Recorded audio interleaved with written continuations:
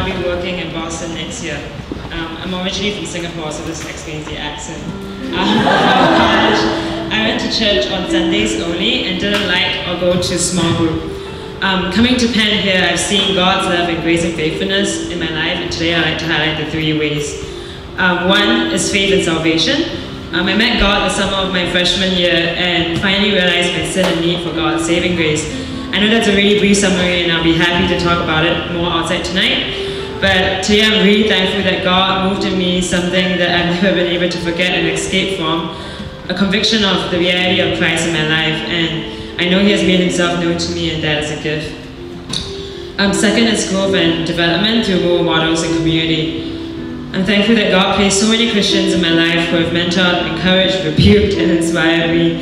I also find when I became a Christian, and it is really in the steadfast love of God that I've been surrounded by brothers and sisters in Christ at GCC who have made this walk possible and very beautiful. Third, I'd like to talk about God's faithfulness in difficult times. While I want to emphasize that there have been many, many blessings, of which I've talked about earlier, I think it is in the harder parts that God's faithfulness has been more vivid. I've always liked to make my life look perfect and to hold it together, but as God showed me more of my brokenness after becoming a Christian, especially with what felt like multiple failures in serving, I lost a lot of hope.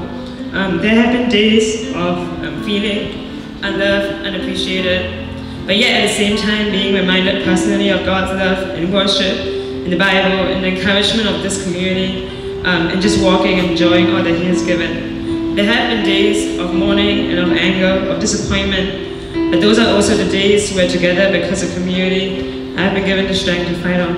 I'd like to read a verse from Philippians 3:7. But whatever gain I had counted as loss for the sake of Christ. Indeed, I count everything as loss because of the surpassing worth of knowing Christ Jesus, my Lord. There were many points in the past year at Penn where I did not consider Jesus worthy. The cost of Christ, of living for Him, seemed too hard and to hurt too much. But slowly I've begun to see that, after 4 years, that really nothing else is worth it. It's work in progress, but it's by the grace of God, and slowly by mark of His faithfulness that I can recount and see that gaining Him is all I've been made for and all that I want. My hope for everyone in this room is that you will be able to see that He is our surpassing worth. Thank you.